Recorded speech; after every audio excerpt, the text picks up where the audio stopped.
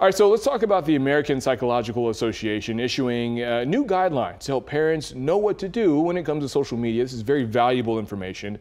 Pew Research Center data found that 95% of teenagers have an account on social media platform, while half of parents with children younger than 18 feel that their children's mental health has suffered from using social platforms. Under the guidelines, parents are urged to monitor their kids' social media activity to limit their exposure to content and that encourages self-harm and high-risk behaviors. Now, parents and caregivers should also minimize exposure to online content promoting prejudice and limit the amount of time they spend on social media platforms. And that's another question that I do want to hear from everyone at home is, if you're a parent, because this is something that is very tough, because if your kid has a phone, they may it's very easy for them to take it into their room and use it without mom or dad being around.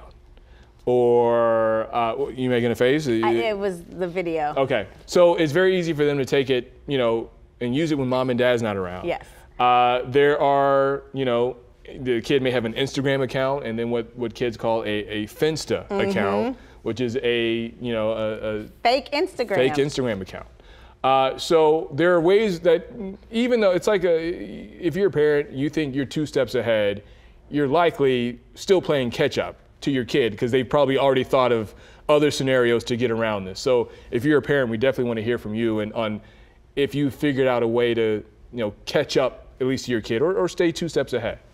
I mean, are we not in a place of old school parenting anymore where, you slam the door and then you come home from school and then you don't have a door anymore?